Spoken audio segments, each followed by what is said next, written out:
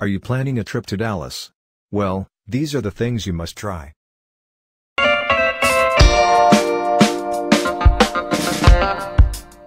Presented by Shakespeare Dallas, the entire month is open for an outdoor movie premiere.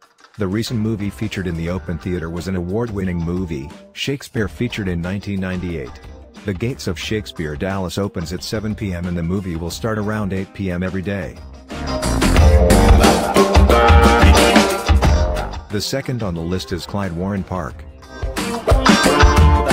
Built with a donation of $10 million. The park is open for the netizens and visitors for free.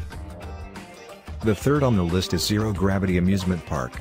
Free fall rides are the most unique feature of this amusement park.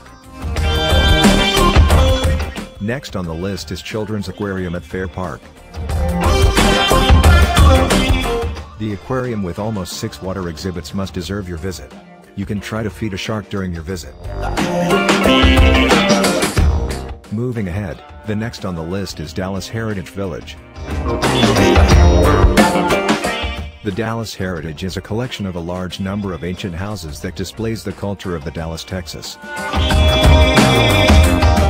When traveling to Dallas, you must visit the Dallas Zoo. A zoo built on 106 acres of land in Marsalis Park is the home of more than 2,000 wild animals that can amaze not only the kids but the adults as well. Well, you may like to visit the Bonnie Parker's burial place, if you really are a fan of Bonnie and Clyde duo. Bonnie Parker's burial place is in North Dallas and the female had been buried just beside her mother. Crown Hill Memorial Park is dedicated to Bonnie Parker. The Bathhouse Cultural Center is the welcoming venue for the performing artists and visual performers. The center has a 16-box theater as well, where you can see performers from around the globe are performing under one roof. You can find a variety of raw fresh vegetables, fruits, herbs, and naturally purveyed fresh honey from the locals.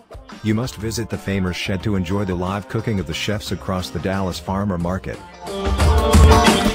Number 10 on the list are the haunted places in Dallas, Texas.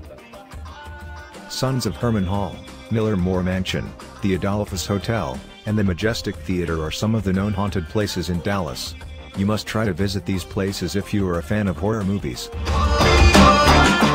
Last but not the least on the list is Deep Ellum Neighborhood. The Deep Ellum is there since 1870 and is known to be the hub of music and art since its existence. Located in the east of downtown, the Ellum is now a hub of more than 60 restaurants, bars, shops, and much more. Thank you for watching. Like, subscribe, and follow us for more travel tips and insights. You can also visit us at www.fauntravels.com.